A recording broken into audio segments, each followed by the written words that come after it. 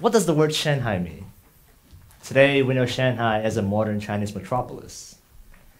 However, dating back to the 19th century, Shanghai is an English slang word that means to kidnap. Well, how does this expression come to be? Let me invite you onto an imaginary trip then.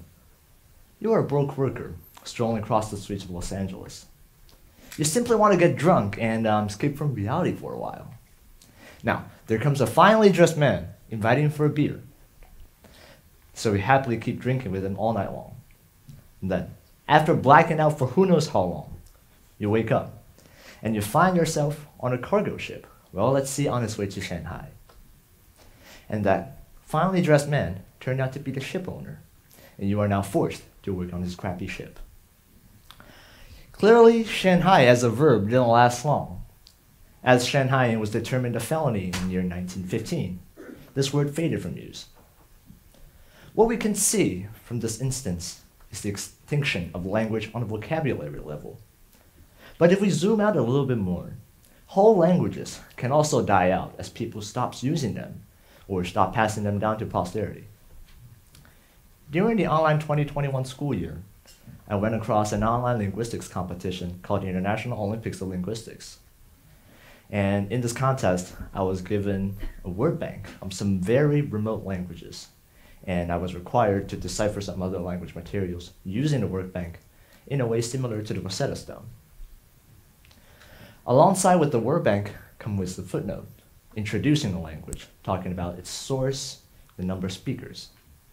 I was so struck that so many languages worldwide are at the edge of dying out. One of the exceptions that we know is a language that is taught here at our school, which is Latin. Although Latin is still learned, written, and spoken by a lot of people worldwide for intellectual purposes, no one really uses it as their mother tongue.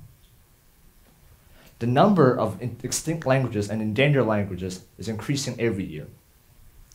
Throughout human history, there's thought to be about 31,000 languages spoken. Today, the voices of approximately 7,000 languages resound across our planet, but 2,900, or 43% of all of them, are endangered. At current rates, about 90% of all languages will become extinct in the next 100 years. But how does this come to be? How do languages become dormant? The most common process is called gradual language death, which refers to the phenomenon that the speakers of one language gradually switching to another one in order to avoid social discrimination or get higher social prestige. One of the greatest examples of this phenomenon is the Ainu people, who live in the Kuril Islands north of Japan.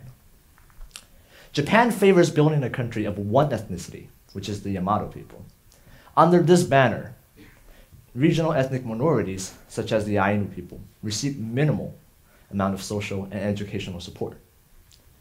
Inevitably, the Ainu people realize that they may get better jobs or get more education if they leave their smaller islands for bigger cities such as Tokyo and Osaka.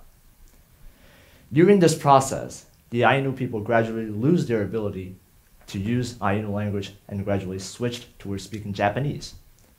First, they can still understand the language no problem, but they can't speak it anymore. And then, they lose their ability to understand the language totally.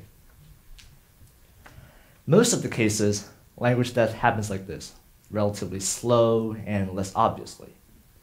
But in some cases, language death happens relatively fast, often due to colonization. For example, the language native to the island of Tasmania was entirely wiped out during the British colonization wars. But why does it matter? Isn't it making us more unified by speaking only a few languages? That is actually not the case. Instead of being like letters and envelopes that passes factual information, languages are more like books because they not only pass information, but also store culture and historical knowledge. One of the great examples of this is the Inca language. As a long-lasting empire that spanned across the South American continent, the Incan people developed their unique medication system based on their language. By blending their knowledge on culture, religion, and the usage of different herbs and minerals. Not only encoding these factual information, the language also includes how the Incan people regard the supernatural forces, because according to their understanding, human illness is caused not only by a lack of physical well-being, but also by the anger of gods. Therefore, in the Incan medicinal language, they also include how different ceremonies can be practiced when taking different medicines. It is all the most amazing that the Incan language is completely oral, which means that this language is passed down generation to generation by simple retelling. If the Incan language fades away, all these cultural heritage and ancient knowledge will fade into the abyss. Now you may ask, how? How can we prevent these cultural heritages from disappearing? Tragically, it may be impossible to stop this overall trend. But from my experience, all it takes to at least slow down this process is our curiosity. As a Shanghai native, I grew up speaking the Wu Chinese language. And it is extremely frustrating for me to acknowledge that the language that I grew up using is fading away. They spoke in the phrases such as, 又响了, as the old man sits by the street, and he popped his popcorn. And also the chanting, 吱吱呼, 芭蕾呼, 呀嘞香, 马里呼, as the flower merchants carried their tiny baskets, crossing those tiny streets. And also, my grandmother is going to scold me if I misbehave and say, 聋子羞耻了.